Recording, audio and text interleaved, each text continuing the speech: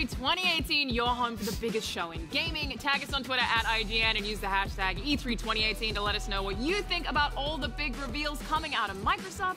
Still ahead, we've got more Xbox demos, including Forza Horizon 4 next. But first, let's get into what we just saw. Joining me are Brandon, Miranda, and Ryan.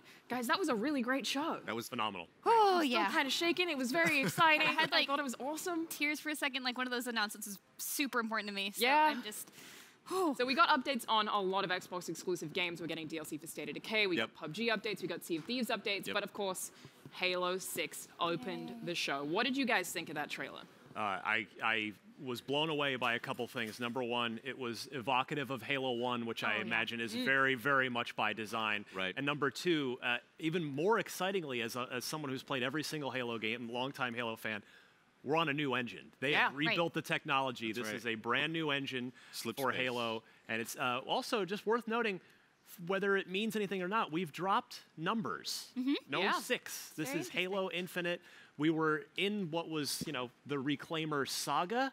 So is this still part of that? Or after Halo 5, are we kind of taking a little bit of a reroute with the plot? I don't know. But the fact that this is evoking Halo 1 very intentionally on a brand new piece of technology makes me very, very excited. Threw us at the start. We were like, the wildlife. Hey, is this Halo? And then we were like, oh, it's totally Halo. But it took a while for us to figure that out. That's right, yeah. I don't know where this takes place. It's on Halo. Yeah. Oh, it is on Halo. That's right. The right Halo at the end of it. At the end of Halo 5. So it's awesome because at the very end we see Master Chief's helmet, and it puts what we were talking about before the conference. It puts Master Chief between the enemies of the universe and humanity, and I think that's exactly where he needs to be. Right? Yeah, absolutely. It wasn't until we got to that cockpit that I was sure this was Halo. Beforehand, I'm going back to it. The wildlife was just very weird to me. Yes. Because that's not something that I think of when I think of Halo. Like, yeah, birds and stuff. So I'm really curious to see how built out and fully fleshed this is going to be. There is a question of, is this, with such a space that we're seeing here in this teaser. I'm sorry, I just noticed you can see the warthog in the reflection of the helmet. Nice. I didn't notice that at first. It's a cool touch. Is this going to be open world? Is that a possibility here? That's a really good open world on question. a Halo? What happens when you get to the edge of the ring? Do you just fall off? Oh, that's a good question. How does that work? Well, yeah, there it is. Halo Infinite. I think it looks really, really beautiful. We have no idea what game it's going to be. Obvious focus on Chief, but they did kind of do that with 5 as well. We still had him in the trailer there, so we don't really know what that means. I think I like the name, though. I like the... But I did, remember, I did say beforehand, the only main character we better see is him, and that's all we got. We didn't see him first, no lock, no, We also got a little snippet of him putting an AI pack in the back of his helmet, meaning an AI or maybe Cortana again. So I feel like it's probably a different AI. It might be.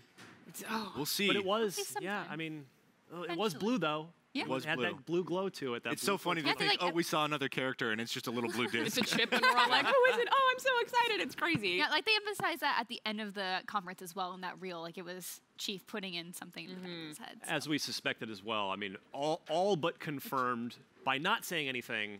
No 2018 for this game. Oh, for sure. Right. But, which we expected, but that's right. Yeah, nothing there. So I kind of wouldn't even be surprised if we don't find out the release date until next year's E3. Like maybe it's late next year. Otherwise, it'll that's be the case. But if it's spring, like we were speculating before the conference began, I wonder if Gamescom could be the place where we get a first proper gameplay demo, a little more detail on what this game is and where it is and what that release date might be. Yeah.